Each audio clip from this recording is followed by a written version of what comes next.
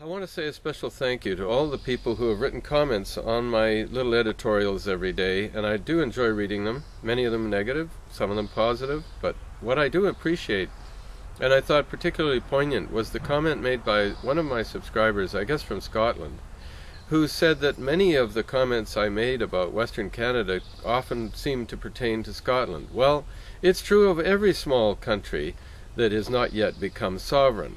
It's true of many parts of these large empires that have had to succeed by secession, and that is, they had to acquire the ownership of their own resources. And the sad fact of the matter is that Scottish oil, which has been the backbone of the English economy for a long time, is being treated very much like Western Canadian oil has been treated in Confederation.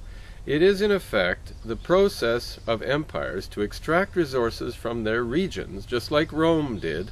That's why they were so rapacious about continually invading and conquering other territory, because it was for the purpose of plunder. And these large social entities, whether they're called empires or whether they're called confederations or whether they're called the United Kingdom, are all based on one fundamental process. That is the process of exploiting the regions by the populated areas of the center.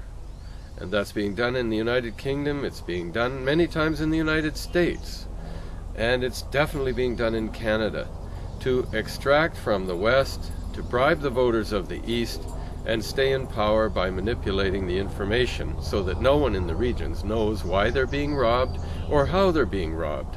And that's what's being done to Western Canada. It's what's been done to Scotland for hundreds of years now.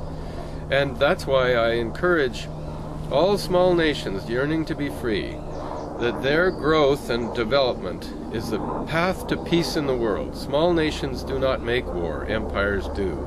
And therefore, we must encourage the freedom of small nations to be free.